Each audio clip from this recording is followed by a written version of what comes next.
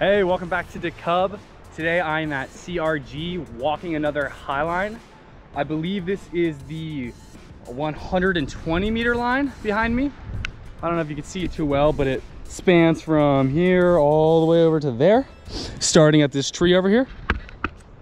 I'm super excited to get on it. I've yet to be on this line and it looks like it's very well rigged.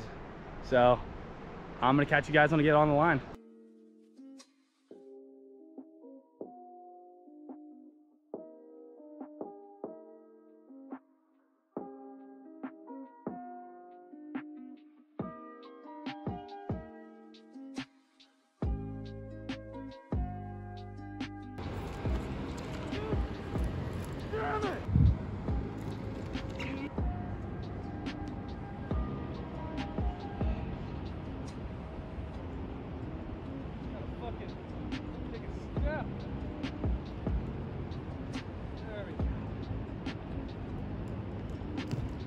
So I just got off the Highline, and if you can tell by the little time lapse I had, I did not do very well.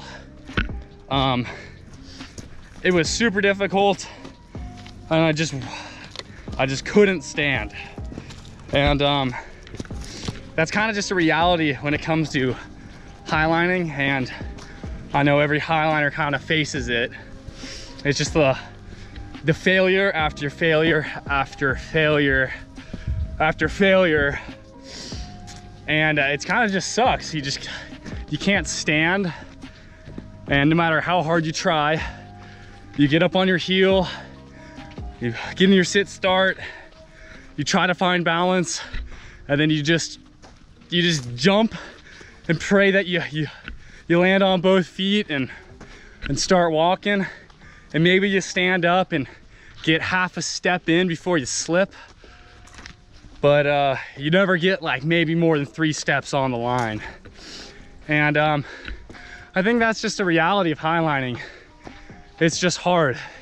I mean, that line was definitely longer than I've ever walked, but it's part of the sport, I think. And I mean, as I become more of an older highliner, a more experienced highliner, the more I realize that like, that's kind of the best part of highlining. When you're like so pumped up and you just keep going after it and you just keep trying. And even if you keep failing, like you still have that little bit of hope from that one step you took extra, or the little bit of balance you find.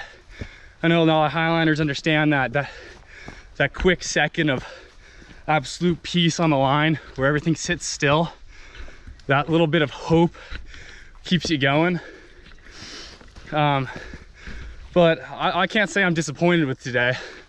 It was super hard, but I put in a ton of effort and I kept going, and I didn't give up until I was just pumped out of my mind and could barely untie my figure 8.